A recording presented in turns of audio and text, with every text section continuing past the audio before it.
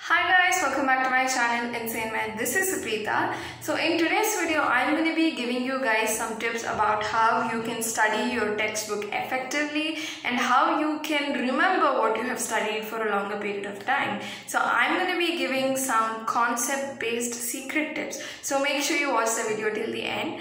But before I start the actual video, I just want to thank all my subscribers and my viewers because my channel has crossed 500 subscribers. This means a lot to me. It keeps me motivated to, keep on putting more and more videos for you guys. So thanks a lot for subscribing to my channel. Anyway, I hope that the tips that I'm going to give you guys today are going to help you read better and score well in your exams. Tip number 1. Don't just read but understand the concepts. Now this is something that everybody keeps on telling all the time, but how do you actually do it? Well, I'm going to show you guys how I do it.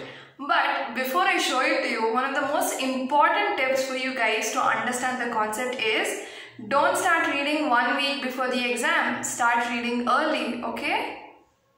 Hey guys, so this is what I usually keep with me when I sit down to read. I'll keep a pencil or a pen or a highlighter, whatever you use to underline or highlight stuff, and then you will need some scrap papers, or even if you have a book kept for each subject, it's well and good. And then of course you will need your textbook. So I'm going to show you guys an example from my pathology textbook. I was recently reading emphysema, so this is how I try and understand the concepts. Okay, so see, whenever I start reading, this is the way I approach a new topic. Let's look at this.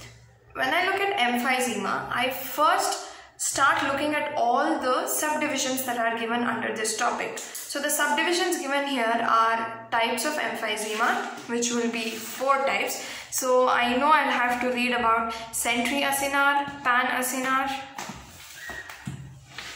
and paraseptal and irregular emphysema, and then I have to know about the incidence, the pathogenesis, and then of course the clinical course of the disease, and emphysema will be done. So after I've seen the subheadings, what I do is I put down a framework for myself like this. So in emphysema, I have to know the definition, I have to know the types, so there are 4 types, and then I have to know the incidence and pathogenesis and the clinical course. So now I basically have a framework which I have to follow to read as well as to write my answers. After this is done, what I do is I just start skimming through whatever text is given here. So I just start reading, okay, and then underlining stuff which I feel is important. Okay, so if you can see here, I have underlined some important parts in the definition, and then I just go on reading. So this is basically going to be my first reading. Okay, this is what I do. I just skim through for the first time, and after my first reading is done, there are so many concepts that I would definitely not have understood. So what I do after this is I either look at the notes that I made in the class, or I go online and look at videos. This is what I do most of the times. I go online and start looking at videos. Like it can be animation videos or clinical case presentation videos or just explanatory videos. Like there are so many videos from Osmosis or Ninja Nerd or Dr. Najib. So I look at these explanatory videos. And by the time I look at these explanatory videos, I am clear with most of the concepts. Trust me, if you look at videos, your concepts will become very, very clear. Now after this is done, what I do after the video watching thing is done, I come back to the text, okay? And I do the second reading. Now you guys might be like, how can I read 2 times and all? I can't even read it for the first time. But trust me, after you watch the video and come back to read the textbook, it's gonna take hardly 5 or 10 minutes to revise everything, because first of all, you're familiar with the text because you have done a first reading, and then you're also, pretty solid with your concepts because you have watched the concepts in the video. Okay, so for the second time when you come and read, your understanding will be so much better.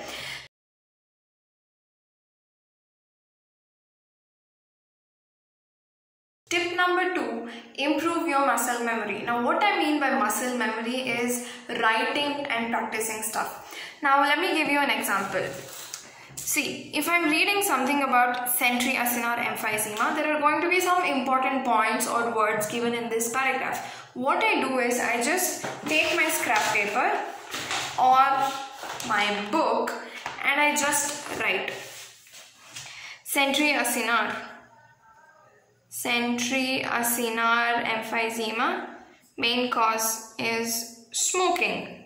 Okay, I just write it. Even if it's a simple thing, writing can help you improve your memory so much. See, if you look at my textbook, I have written it in so many places. Look at this. Smoking, centriacinar, mainly affects the upper lobe. And then if you see here, somewhere in the text it was given that PIMM is the normal phenotype for alpha-1 antitrypsin and PIZZ is the deficient phenotype. So I just write it here. So what I'm doing here is I'm improving my muscle memory by writing. Not just these, I even write and practice the diagrams. I don't know if you can see it here, but I have drawn this diagram. Okay, so improve your muscle memory by writing and practicing your diagrams, important keywords or flowcharts, and it's gonna help you remember better.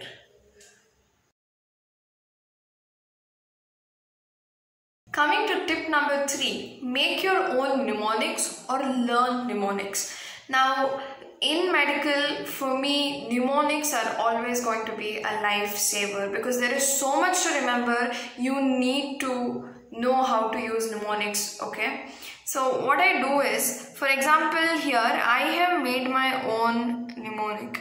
Can you see this? I have written CPPI. Now CPPI is for the different types of emphysema that is given here. Centriacinar, panacinar, paraseptal and irregular. Okay, so as soon as I'm reading, if it comes to my mind that this is something that I have to remember, I try and make a mnemonic out of it. So I just wrote this CPPI and I'm pretty sure that I'm gonna remember this for a long time, and so I will be easily able to remember the 4 different types of emphysema. Now not just this, there are so many even books that are available which give you mnemonics like this. Make sure that you know, try and use mnemonics to extend your memory to be able to remember stuff for a longer time. Tip number 4, make your own summary. So after you have studied, you have to make your own summary. So look at this. After I finished reading emphysema, I started making a flowchart of my own. So I know there are 4 types: centri, pan, para and irregular emphysema, and out of all these 4, centriacinar and panacinar are very important. So I just put 2 stars next to them, letting me know that these 2 are important. Now after that, I start continuing each individual division. Here I have written centriacinar. Smoking is the main causative agent, upper lobe is mainly affected, and so on. So I'm going to continue writing this flowchart until I cover everything that's given in centriacinar emphysema. And then I go to panacinar emphysema. I know the major cause for panacinar emphysema is alpha-1 antitrypsin deficiency, and it's mainly going to affect the lower lobe. So I'm going to continue this flowchart too. So what I basically am trying to tell you is that whatever you have studied, try to make a summary of your own by making flowcharts. So the more flowcharts you make, the better you will be able to remember, and it's going to help you write your answers well also. Tip number 5, explain whatever you have understood. Now whether you are going to explain it to somebody who is willing to listen to you or you're explaining it to yourself in front of the mirror, just explain whatever you understood in simple words that even a layman can understand. Now why I tell this is because if you're able to explain whatever you have understood in a simple manner, only then you have understood the concepts clearly. Just try this out. Try to explain it to somebody, then you will realize how much you have understood. Okay, this is all for today. I know these are not like all the tips that I wanted to put in the video, because I still want to make a video for each subject, especially for first year. I'm thinking of making a series about how you can, do well in anatomy, physiology and biochemistry individually. So I'll be putting out more tips pertaining to each particular subject in my upcoming videos. But these are some of the general tips that I want you guys to follow, whichever stream of studies you are in or whichever year of study you are in, and they are going to help you bring a lot of change in terms of understanding your concepts as well as remembering it. So I hope this video was helpful to you guys. If it was helpful, make sure you let me know in the comment section below, and if there are any suggestions or any mistakes that I did that you guys want to point out, feel free to comment below, and don't forget to subscribe to my channel for more videos. Thank you so much for watching. Until next time, bye.